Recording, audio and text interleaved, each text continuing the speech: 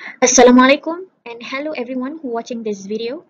My name is Shaffiqa Soffian and I'm going to be speaking to you on ER model for database management system or DBMS for tourism destinations in Kedah.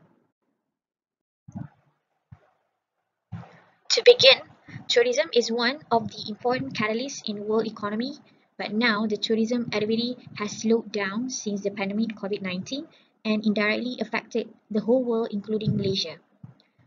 The main problem that has been highlighted is where the local authorities are lacking of information in gather tourism database and unable to promote tourism destinations in their own respective areas. Aim of this paper is to develop ER model for database management system for tourism destinations in Kedah. The ER model will be used as a graphical method of representing objects or entities of a database, all important relationships between the entities, and all attributes of either entities or relationships which must be captured in the database. It also involves several stages that will be explained later. According to Madison and Wall 1982, tourism is all about a movement of individual or a group away from their normal places and residence. Poisson 1998, cited by Peter Masson 2015, has come up with two key variables of tourism. The first one is internal tourism and the second one is national tourism. For internal tourism, it is referring to a region within a country, while for national tourism is within a country or territory. While lecturer and Elena 2008 mentioned that types of tourism are keep on changing by the time and situation. Different places bring a different kind of meaning at a different time.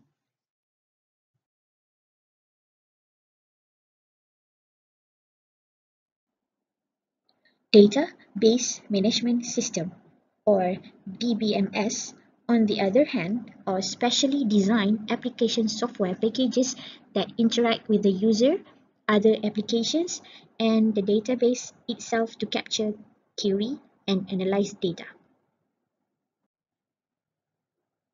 There are several steps to be followed in the formation of a database model framework before it can be generated. Each of the procedures allow data to be gathered from various data sources. These could be from primary or secondary data. The procedures could then be done as follows. The first one is classification of the types, specifications, and limits of the data to be included in the process. Next, retrieving the data into the long-standing data which is stored itself. Third one is managing the database. Fourth, querying the database to retrieve the requested data. And the last one is updating and editing the data from the database. In constructing a framework study in any field, the use of certain data by categorizing it into many forms of characteristic is necessary to achieve that the aim of the research can be effective. Apart from that, the ER model should be framed together with the output of the study. So, what is actually ER model? ER model stands for the Entity Relationship Model. According to Paris 1995, ER model is about to describe subjects of significance to the organization on which it is inclined to theory proposed that all matter and the characteristic of attributes and the relationships between pairs of certain points of interest. The model consists of three parts, including conceptual model, logical model, and physical model. Conceptual model represents the terminology of an entity. Logical model describes the data as much detail. And the last one is physical model, which comprise in detail of the characteristic for conceptual and logical model. Now let's start on how AR model for DBMS can be used for tourism in Kedah by going through these three stages. First, we need to structure the ER model and express in graphic. We use symbol to represent entity and attribute. For entity, we use rectangle. For attribute, we use ellipse. And for line, we use to represent or to show the links or connection between attributes and entity sets. Conceptual design will describe as each area in the state should be an entity and have a location that can be identified using spatial data, which is a state of Kedah map. So there are 12 districts in Kedah, so we need 12 entities to be formed. The diagram shows how that 12 entities transferred into graphic.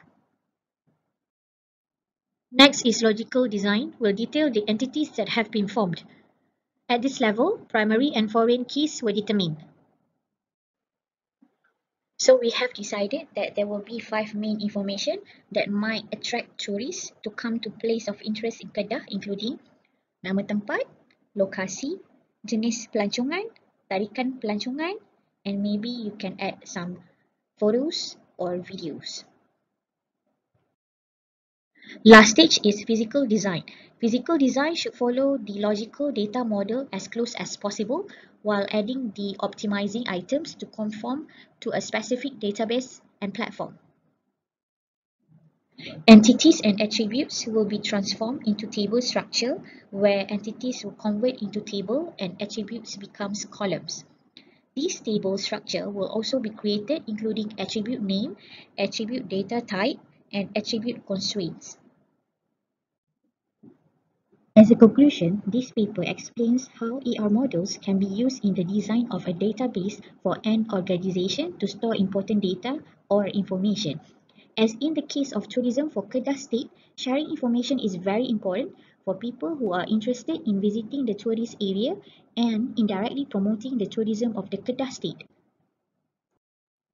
By designing an ER model, local authorities can use this method in GIS software such as MapInfo spatial data and attribute data and can be shared or accessed by public and specifically tourists. For further research, the use of GIS software for each MapInfo in spatial form and data attributes for the tourism sector will be formulated so that the data can be accessed and shared with the public. I hope this presentation can make impossible possible.